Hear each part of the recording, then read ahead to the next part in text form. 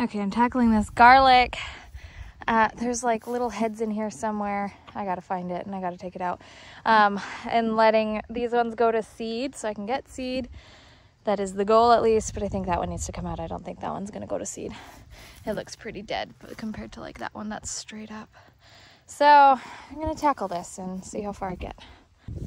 Okay, this is as far as I've gotten today. I just have that little strip left to do. But I gotta go make dinner, or not dinner, it's lunchtime. I gotta go make lunch, but oh my goodness, I've done a lot. And just using a hand hoe, my back aches.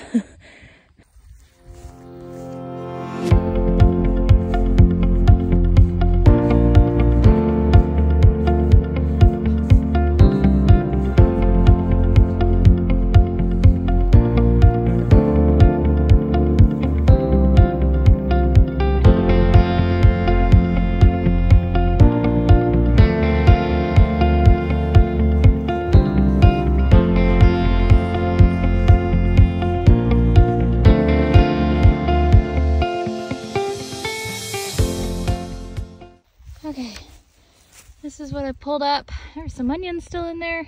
A lot of garlic. These heads are actually pretty decent sized, but they were starting to rot, so I couldn't keep letting them go to seed. Some of the seeds didn't open. You can plant these.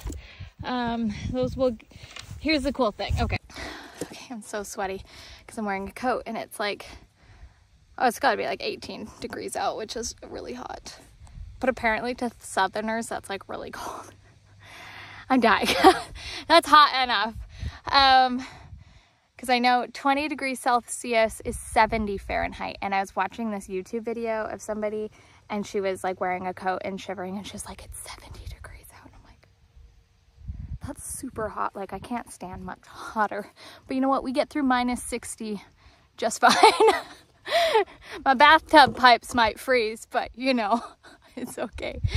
Anyways, garlic, right. So usually you know that you plant like these little cloves of garlic and then you'll get another head.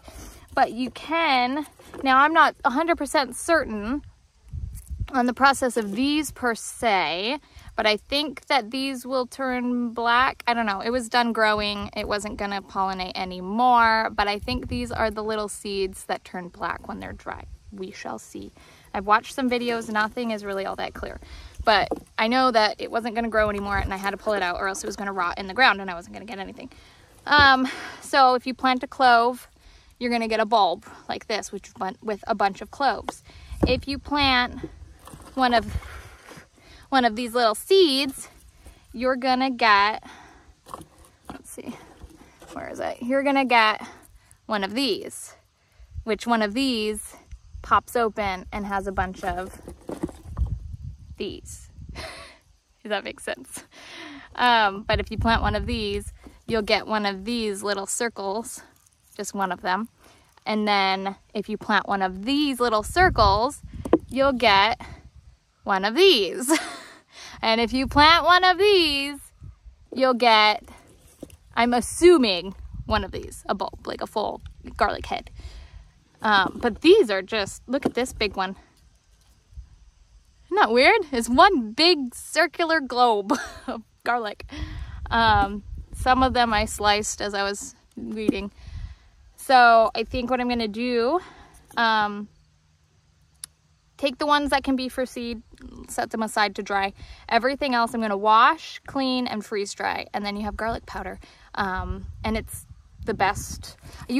Obviously you can store garlic, but my garlic is not storable because the paper's off of it, because it was in the ground. Not too long, it was in there for the right amount of time that I wanted it to get these.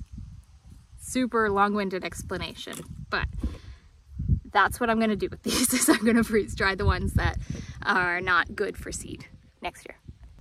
Are not good for seed, I guess this year, because this year you plant them. October. Beginning of October, I think I'll plant some.